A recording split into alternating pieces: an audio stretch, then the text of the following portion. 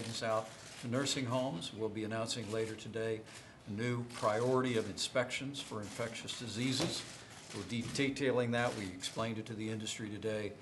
And also on the issue of testing, Mr. President, you've made that a priority. We'll have over 1 million tests in the field today.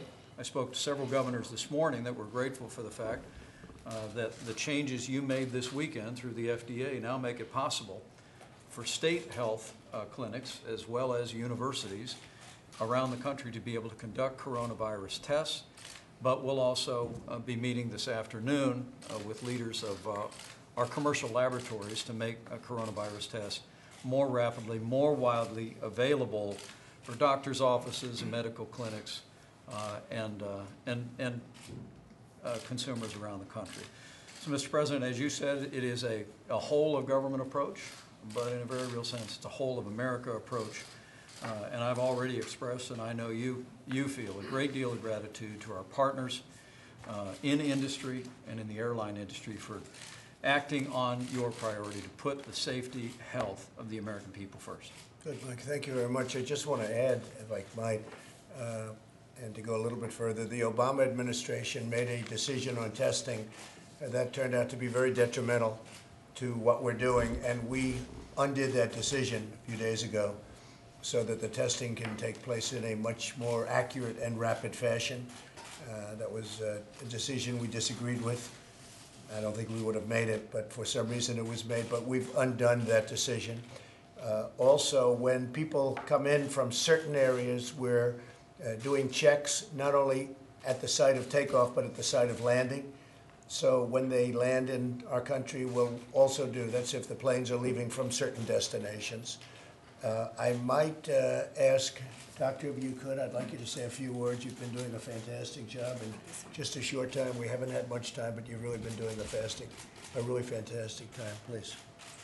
Thank you. Well, before you came in, Mr. President, we talked about which Americans are most vulnerable and the fact that younger Americans may not be as vulnerable. So we're really focused very much in that way, and I think the airline industry can help us also in any kind of screening required, particularly to protect our older Americans. Good. Well, thank you. Thank you. Doug, do you have anything to say? No, thank you for having us. Thanks for the work we're doing jointly to keep people safe. We're proud of our team. We're proud of the work they're doing. We appreciate the aggressive containment efforts that the United States has done to protect Americans and the role we played in that. And so we're happy to be here and continue to be interested in anything we can do, particularly as we move from maybe aggressive containment to mitigation efforts. What can be done there as well? Doug is the head of American Airlines, as you know. Maybe we'll go around the room. If you'd like to say something, please. Well, thank you, Mr. President. Thank you. And again, we appreciate the leadership, appreciate the collaboration and coordination, and certainly the industry wants to do everything that we can to keep Americans safe and certainly our employees and our customers. We've stepped up our efforts to make sure the airplanes are clean and disinfected, and we work very closely with the CDC, and I think that's gone very, very well. So we've got the proper protocols in place whenever there is a suspected illness, and I think all that's working very well, where I think everybody's doing a great job and doing all they can. We appreciate the job you're doing. Thank you very much. Please. Brad Tildeman, Alaska Airlines. We appreciate the efforts, Mr. President. I think, like all of the folks around the table, the focus of the airline leadership teams is the safety of our employees and the safety of our customers, and that's how we're focused. I think all of us have made a lot of changes to our cleaning procedures, changes to our onboard procedures, to gloves, sanitation, the service that our flight attendants are providing our customers, and we're trying to do everything we can to help everyone contain the virus and contain the spread of it. And we appreciate it. If there's more that we can do to help, we're here to tell you that we want to do that. Are you using different things for the cleaning, the fluids? Are you using different cleaning? We've taken a good look at them. The stuff that we're using, I think we've concluded is effective, but we are changing the routines. And there's 3 levels of clean that we do, and we're intensifying the cleaning of the aircraft. Thank you very much. Yeah. Great job. Peter? Peter Ingram with Hawaiian Airlines, Mr. President. I echo my counterparts in the industry, talking about the safety of our guests and our employees is paramount in everything we do, and we really appreciate the collaboration with the administration and the government to make sure that we're doing everything we can to ensure that. I think it is very helpful to hear Dr. Birx talk about the specific areas of risk, because there is a lot of concern out there. There's concern internationally about travel, and there's concern domestically, and I think the more information that we have to share with our guests about the facts is very helpful as we go forward with this challenge. Good. Thank you very much. Thanks, Peter. Matt Costco from Public Airways. Thank Yes. you, Mr. President, for this opportunity for us to come together as leaders in the aviation industry and to have a sharing of information, which I think is critical. We all represent the men and women that are on the front lines and need to ensure that they have the tools, resources, and information to do their job each and every day so that these efforts are effective. And the one thing the aviation industry has proven it does very well is it comes together in times of challenge to provide a solution for this country. So I feel very confident that with your leadership and all the folks in the room that we will continue to serve, first and foremost, our employees so they can serve the customers that depend on us. Very good. Chad, did you have anything to say, by the way? Well, I would just say, Mr. President, that again, at your leadership, we're funneling to 11 specific airports, and contract medical staff that we put in place have screened over 53,000 individuals and prevented a number of folks from coming into the country. And that's largely due to the cooperation and the flexibility of the individuals in this room. So again, thank you for everything that you're doing to help us keep America safe. And Chad, anything different on the southern border where we're doing so well? We're setting records on the southern border in terms of allowing the people that are supposed to be here in, but not allowing others in. Anything new on the southern border? Well, again, from a screening standpoint, we have some of the same measures that we do at airports of entry at our land ports of entry. So we, CBP officers and again, contract medical staff, some from HHS and some contract are, again, screening individuals and referring to CDC as necessary. So some of the same procedures at airports taking place at land ports of entry as well as maritime ports of entry. So for DHS, we're looking at every way individuals come into the country, not just through the airports, making sure that we're securing the country as a whole. Good job. Thank you. Mr. President, thank you for having us. We were delighted when you made the Vice President the head of the Interagency Task Force. We believe in collaboration. We want to try to solve these problems, both short and long term. We've been sharing ideas with the Vice President's staff and your staff. We think there are better ways to trace the passengers coming in. We've contracted to have a mobile app and a website developed that everyone would have to fill out that would go directly to CDC with that information, and we're moving forward with that. So there's been good progress. I think what we all need is the reassurance that you and the Vice President and others have been providing that travel is safe and that we can go forward, because right now the fear is almost worse than the virus. Yeah, no, we're doing a good job. These professionals are really amazing. They've really stepped up, like the airlines have stepped up, very much so. Thank you. Yes. Mr. President, Robin Hayes, JetBlue.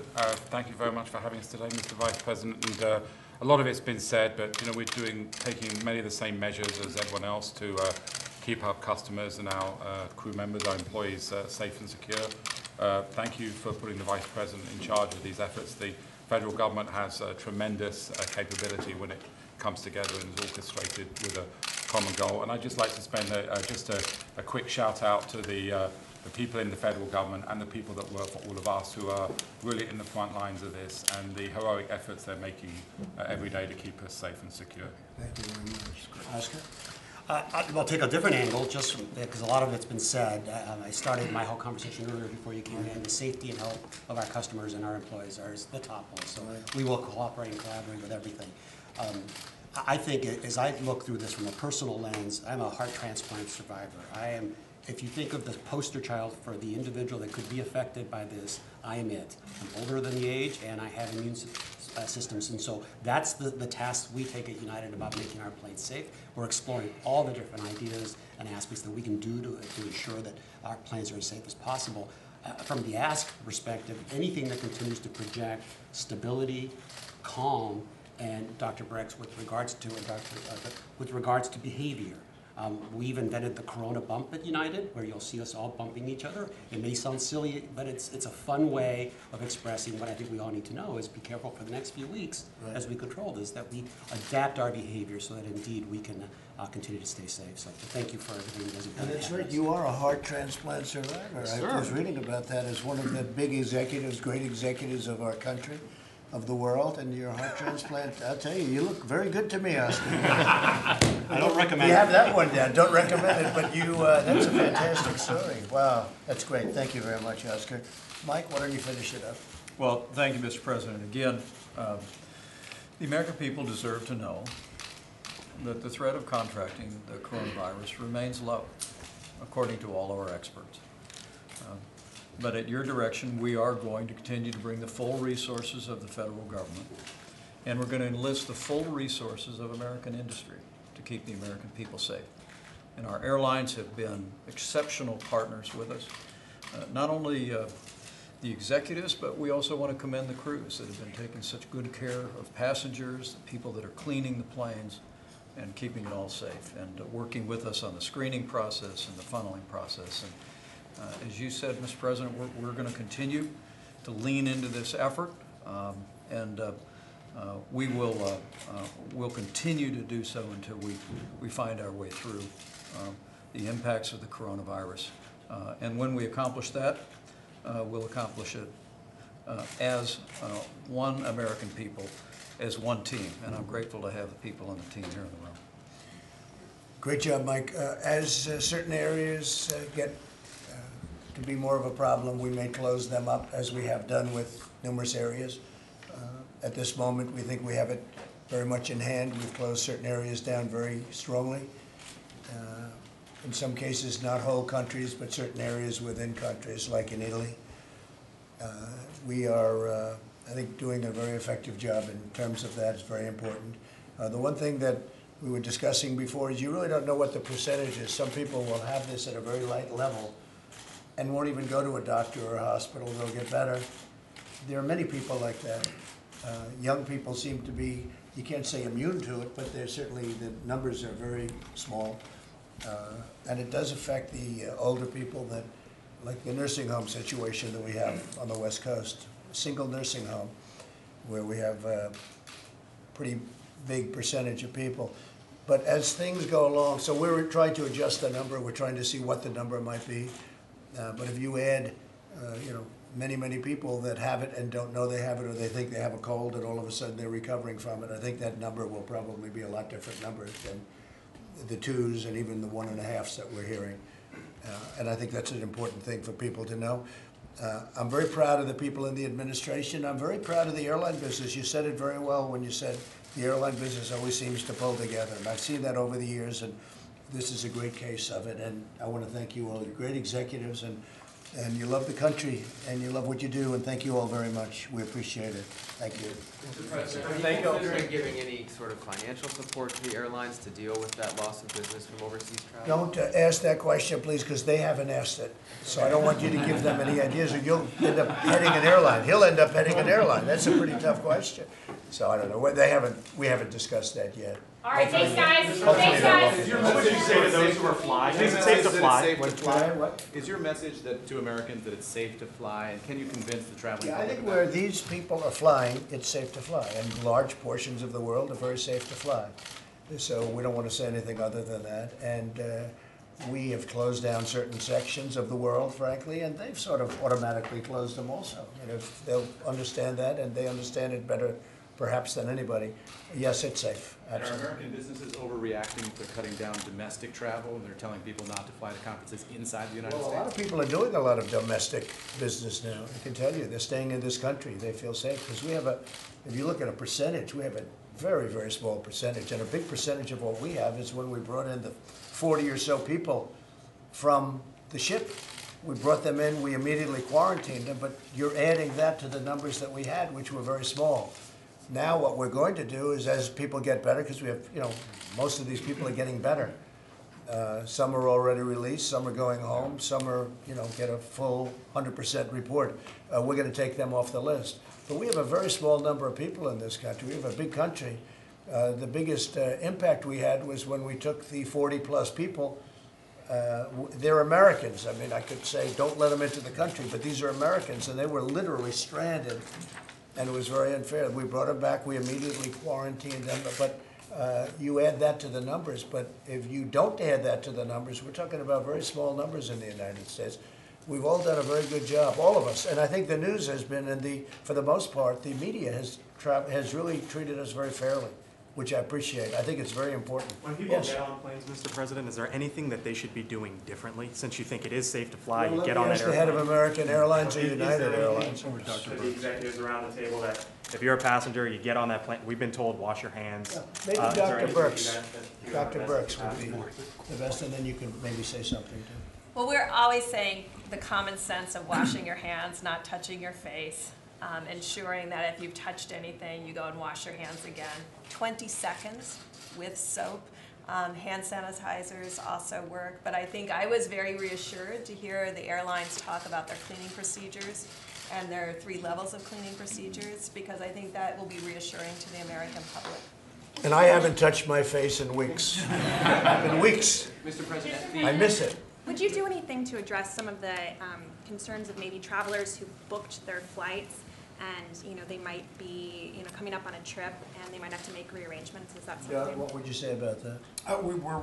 We just issued we put out a fare sale recently that allows customers the flexibility to book their travel in advance, and if they find they want to change that later, the change fees are waived. So I think all of us are working to figure out ways to make sure there's flexibility for that. I would think. Oscar, how would you handle that? You have a lot of people they booked, and now maybe... Listen, this is a time unprecedented in our history that we need to be absolutely understanding of people's travel plans. And like Doug and most of the airlines, we are taking all appropriate measures to make sure that our customers get the best treatment. I think people are going to be very impressed with what the airlines do. Mr. President, you mentioned an Obama-era rule that you had changed regarding this virus. I didn't follow that. Yeah, well, let's talk about it. Go ahead. We could talk, Bob Redfield, you might speak about the last administration asserted FDA jurisdiction over testing and the development of tests like this. And Bob, the President changed that on Saturday, so that now, as I spoke to several governors this morning, states now have the ability to actually conduct the coronavirus test in state labs, university laboratories. Big difference. And that's because of the change the President authorized. Bob, you just might very quickly reflect on the changing jurisdiction of that's freed up more available testing. Thank you, Mr. Vice President. So in the past, we used to be able to have laboratories that could develop what we call laboratory developed tests and then be able to apply them for clinical purposes. And in the previous administration, that became regulated. So that now, for someone to do that, they had to formally file with the FDA. And what the President's decision did was allow that regulatory relief now, and that those university labs and those other labs in this country now can be fully engaged in developing laboratory diagnostics for the clinical arena, so the men and women in this nation can get access to, and the doctors to get to know the extent of HIV and the patients that they're caring for. It's really very, very important. It's what's changed the availability of testing overnight. It was a very big move, and it was something that we had to do, and we did it very quickly, and now we have tremendous flexibility, many, many more sites, many, many more people, and you couldn't have had that under the Obama rule, and we ended that rule very quickly. Yes? Mr. President, on the contact tracing, can you explain what you're hoping to get from these folks? What more information do they need to track or share with the government? Go ahead, John. So what we're asking for is additional pieces of information so that the CDC, HHS, and others can track individuals as they come into the country and as they continue on to their final destination. And if we need to, from a health perspective, to continue to reach out, continue to track them, and to get in touch with them, looking for a few more pieces of information and data from them. Do you think you'll get resolution in this meeting today on that? I think we will continue to have conversations, but yes, we'll get resolution. Can I follow up on that question? The North Carolina case was someone who was at the nursing home in Washington State. Does the administration now have the contact information who are with that person on the flight to North Carolina? That public health evaluation is ongoing right now, and working with the airlines and obviously with the North Carolina Health Department. CDC supports the local public health department to really work together to get all that information that's in progress. But at this point, you do not have that, the passenger information of people who were on that flight? My understanding is we have the manifest. Now it's the trick is to go find them, and that's why we're having this discussion. And much of that has been done already. All right, thanks, guys. Let's go. Thank you very much, everybody. Thanks, guys. Thank you. Let's go. Can't believe it. No questions on the election. This has to be good. Okay, All right, thanks, guys. Let's go. Let's go. Come on, guys. Jennifer, let's go. You invited us, Mr. President. What did you think about Well, I think the election was great last night. I thought it was great. I thought the results were, it was a great comeback for Joe Biden. Incredible comeback when you think about it. But if you would have looked, if Elizabeth Warren would have done what she probably should have done from their point of view, he would have won, right? He would have won a lot of states, including Massachusetts, probably Texas, definitely Minnesota. So Bernie would have won states that he lost, and he lost fairly easily. But in particular, Massachusetts, I would say Minnesota in particular. I would also say Texas and some others. So had she, I put something out on it this morning, she was really a spoiler because other people got out and those votes inured to Joe. And those people really helped Joe, you know, by getting out early, by the couple that got out and did the endorsement. In the case of Elizabeth Warren, had she gotten out, it would have been a very different situation, I think. It would have been a very different night. Just that one simple move. Had she left, you pick up Massachusetts, Minnesota, and probably Texas. And those are the three I checked. I would imagine there are others that he would have picked up too. So Elizabeth Warren was the single biggest factor in that election last night. It would have been a very different thing, and not in a positive way for her, in a very selfish way for her. She was very selfish from that point of view. Now, do I care? No, because we're just waiting to find out who we're running against.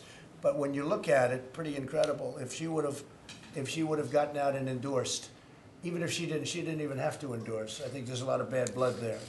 But had she gotten out and endorsed, he would have been a lot better off. What do you think happens now? Well, now I think it's a very tough, I think it's tough. I think Joe has an easier path right now, believe it or not. I see Mini Mike just got out, and he's going to, you know, try and save face by putting some money into Biden's campaign. And we'll see what happens. I don't think that's going to have an impact. You know, you got to look, money has to be spent wisely. One thing this whole thing has shown that you can't buy an election. It's a beautiful thing. Steyer put in $250, $300 million, and now who knows where he is. He's home probably licking his wounds. And Bloomberg put in probably $1 billion. And, you know, sometimes you just don't have what it takes. And I said to him, it's not easy doing what I did, is it? So it's one of those things, you know, but it's going to be very interesting to think that this would have changed so much, because if you go before Saturday, before South Carolina, I mean, Joe had absolutely no chance, according to you people. But they used to say that about me too, not as much though. I think, I always felt I had a very good chance, but I'd watch and they'd say, well, can't happen, but it happened, and it happened pretty easily. I think now I think Joe actually would have the advantage now. You know, if you look at the states he's going to with Florida and others, I think he's got an advantage in those states. But again, had Elizabeth Warren endorsed Bernie, you're talking about a whole different subject. And that's not even a question. You're talking about a whole, because he would have gotten 80, 90, almost, I mean, he would have gotten most of those votes. So you're talking about a much different thing. What do you make of the stock market's reaction today? It seems like there's been a sigh of relief that I think now there is. I think, well, I've said from the beginning, it's partially this. It's a big part this, but it's also the fact that they didn't like seeing what they're seeing. But they don't like Joe either.